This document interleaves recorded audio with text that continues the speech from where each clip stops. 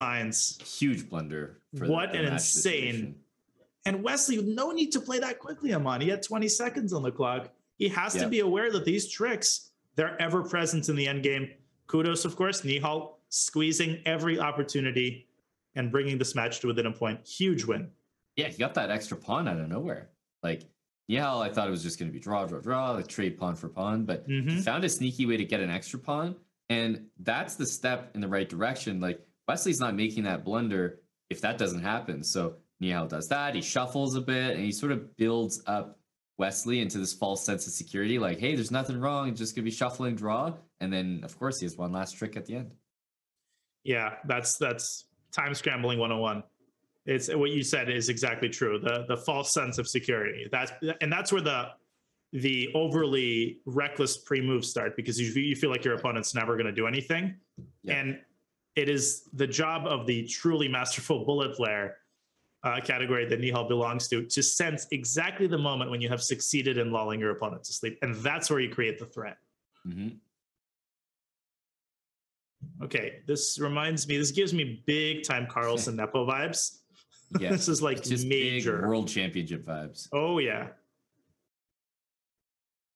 But Wesley, clearly bishop c8 is not a good sign.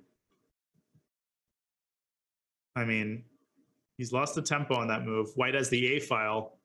Yeah, Wesley's e4 games have been tremendous for him. They have. He needs to keep playing them, that's for sure. I mean, it's almost like he did an e4 course. Yeah, I get that. And it's almost like he doesn't tilt either. And he just lost an absolutely brutal game, and here he is playing tremendously as white right afterwards. He really is like basically impervious to tilt. Probably more so than anyone I've seen. Because he still benefits from momentum. So it's like you benefit from the momentum, but you don't like tilt at all. It's crazy. It's the best of both worlds. I don't understand it. So 92 knight g3 is the traditional idea. Okay, now the plan that I see most commonly is c3 d4, trying to basically go after these weak pawns and break open the pawn shell. Oh, Queen A4. That is a nasty move. Yep. This is nice. Got a trade. Another positional masterpiece in the making here. D4 looking mighty tempting. They were waiting to see d4. We might see knight d8, knight f7 by black. Just nice to get the knight out of the way. And knight f7 still covers the center, and your queen no longer has to protect the knight. Okay, NIhal saying, you know what? You're not going to play d4. I'm playing d5. This weakens e5, but changes the course of the game a little bit. I don't know how I feel about it. I feel like maybe it's just not my style to go d5 because it's definitely a fine move, but very loose position now. e5 pawn constantly needs attention, and black's even infiltrating with rook b3 now. And at first I was skeptical. I thought something like queen a4, very loosey-goosey, but that queen on d7 is holding the knight and controlling a lot of these squares in the center. But still, black's position is so precarious here. Yeah, it really is. King h7. Oh. Wait, is there knight d4? This is a I think there's knight d4. And it just looks good. There's no... You're just going to have double pawns at the end, which is advantage. Yeah, white's worse. Oh, NIhal missing a big chance there. I can't believe both players didn't see that. Yeah, let me just very, very quickly. Knight d4. The queen hangs. This is this is as old as the hills, this idea. Knight takes d7. Black is better in the endgame. Always a good tactic to be on the lookout for. It'll pay dividends for you.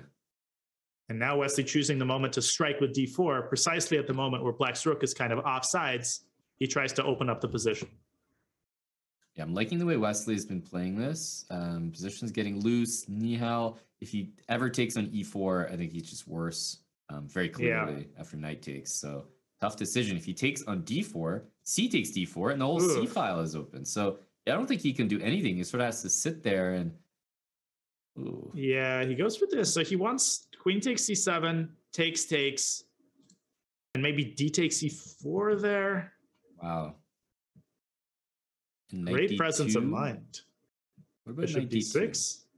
Yeah, and then check and take on e4, and my rook covers c1. Oh, Right? rook is covering c1. Yeah, That's amazing. and of course we're going to liquidate into another weird endgame. Yeah, yeah. I think NIhal has done a phenomenal job here. He is definitely closer to a draw, given his blockade of the d5 square, than white is to a win. Agreed. And we will have one more game after this one. Yeah, the 3+1 portion has been definitely in Wesley's favor here, but only slightly, as NIhal just came back and won an important game, one that Wesley gave up.